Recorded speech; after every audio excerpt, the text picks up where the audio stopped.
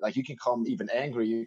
I developed jealousy towards other people that had nothing to do with it. It was just like their boss liked them better than my boss liked me. And I started. Hey everyone, welcome back to the You versus You podcast, where I talk with members of the Council for Human Development about how we can expand our minds and recode reality. Today I'm here with David Karasek, one of the co-founders of the program. Hey David, so I thought today we can talk about how to best navigate the dynamics that you had to deal with in the past when you were working in the banking sector. So can you maybe give us a brief overview of the main challenges of a banker? Hey Agnes, thanks for having me back. So I reckon when I came from university, I was a little bit naive, and I started, you learn about teamwork and how everything is quite groovy when you do it in the right way. And I started out on a learning curve really steep, but then I soon realized that basically it didn't really like depend on what I was doing, right? I was like a junior, and it depended on your teammates. It depended a lot on your boss and on corporate politics. And when you look at banking, I do believe that the biggest challenge that banking has, or one of the biggest challenges, is the people working in the bank, because you have a lot of career bankers that have been with the bank for many, many years. And, they like taking care of their garden. They're very connected to the key decision makers. And you know how it is. You get promoted, but oftentimes not based on what you actually, what value you bring, but it's a lot about the relationships. Exactly. And if you don't know how to navigate those corporate politics, what happens is that you will feel maybe not appreciated. And also you'll feel like you're not in control. And that can dampen you, and that can demotivate you, and actually put you in a very, you can come even angry. I developed jealousy towards other people that had nothing to do with it. It was just like their boss liked them better than my boss liked me. And I started to develop jealousy towards these people. And you have to be really honest with yourself to be aware of those feelings, but they'll cripple you in the long term. So I believe if you navigating corporate politics, and getting along with, and influencing in a good way, key decision makers, and also selling yourself is a key fact. So how did you deal with these kind of feelings that you had when you were jealous of other people and you felt a little bit stuck? I quit. I quit and went to another bank. But that was the beauty of being, I guess at the time, I still don't have a family, but that gave me that freedom. And I didn't, the security didn't mean so much at that point. And I knew that, my salary was still, on the junior end. So it was always possible, especially at the time. It was like 2013. The economy was booming. And, in Switzerland, you can basically apply to another job. And then when you have it, then you quit the other one. So that's basically what happened. And yeah. And looking back at it, how would you best navigate it now? Yeah, I would say that the first thing is to realize and to accept that a lot of what we're doing is run on autopilot, right? This is the social conditioning. It's like we came to the planet as kids and we were really, really free. But then all the conditioning happened. It started at home, then in school, and your peers, geography, culture. And it's not in a negative way. It made us who we are today.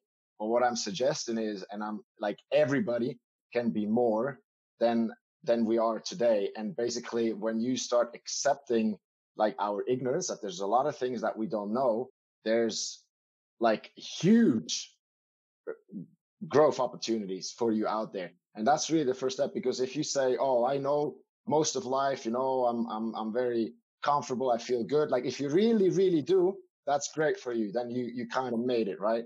But if you're very honest, and there's a lot of things that piss you off, that you don't like, that could be better, relationships that you're not happy with, then just accepting that, and that opens you for tremendous growth. And I'll say that's the first step. And, we cannot always control what happens to us, but we can always, and I mean always, choose how we react to that situation. And that's really where that's so empowering, because it gives all the power to you, to me, to whoever chooses to do that. And what do you think is the best reaction? Faith and positivity?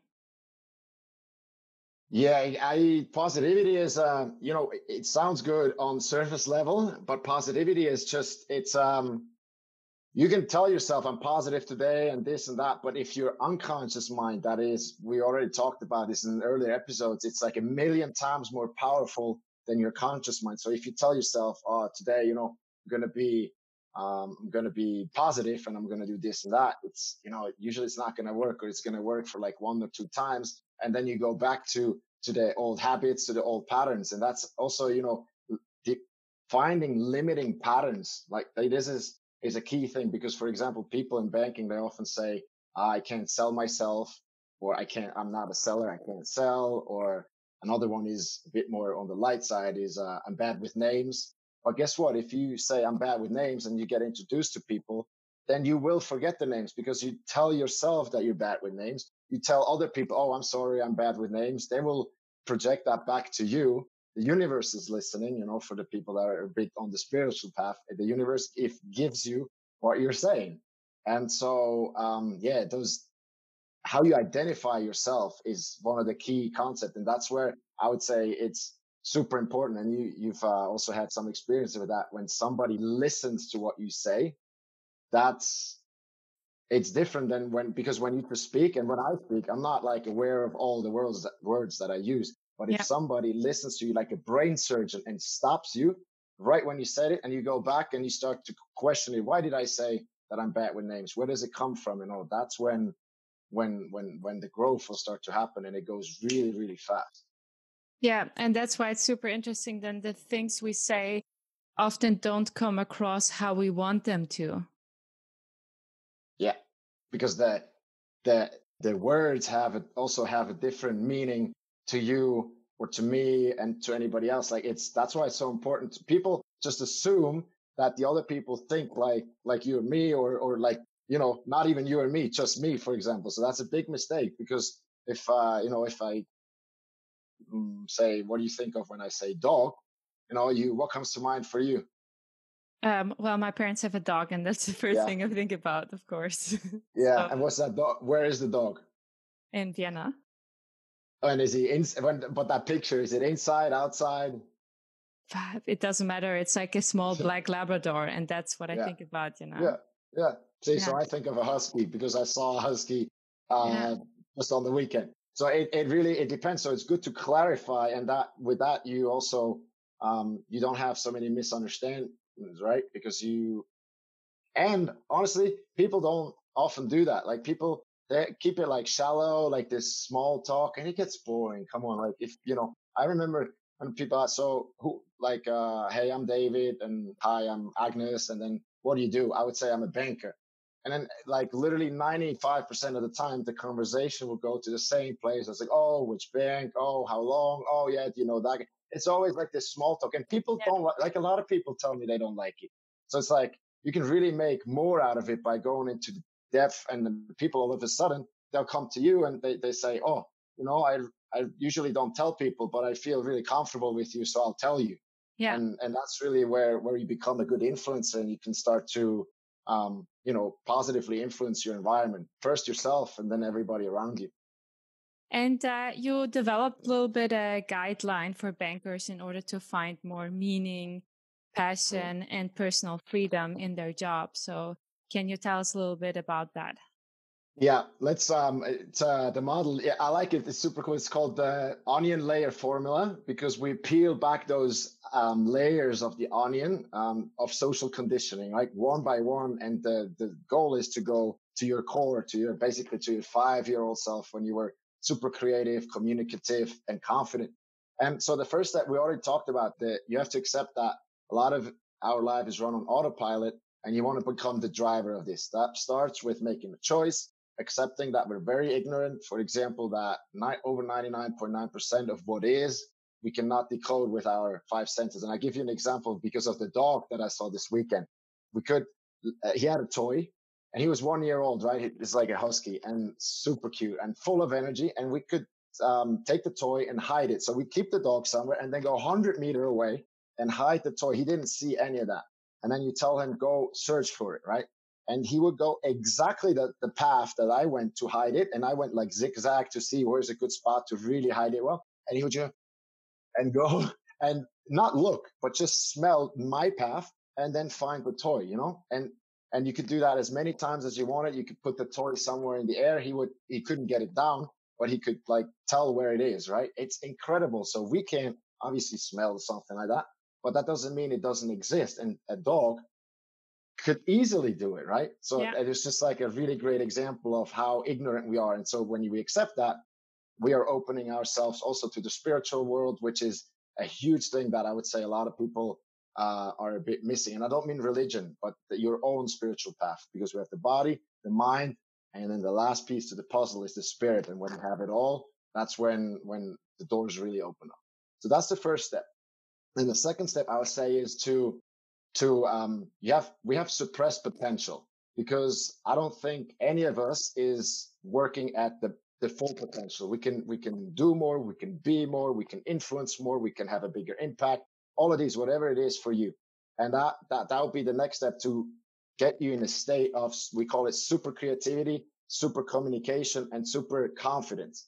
And that happens really when you come back to when you find out who you really are, when that social conditioning is going away. Does that make sense? When the onion exposes itself, when the core exposes, all that energy that you previously used to validate yourself with other people, to compare yourself with other people, that in my case, it was a big one.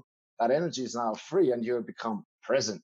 And when you're present, you don't worry so much about the future. You can still have a plan, but you're in the present, because the only moment is the now. Everything that ever happened was in the now. Everything that ever will happen is in the now. So that's really the only place we can make a difference.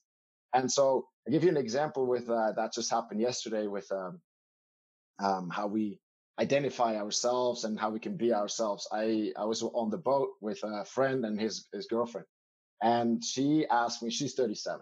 And she asked me, oh, I know I was saying something about, I'm still young. And then she asked me, so how young are you?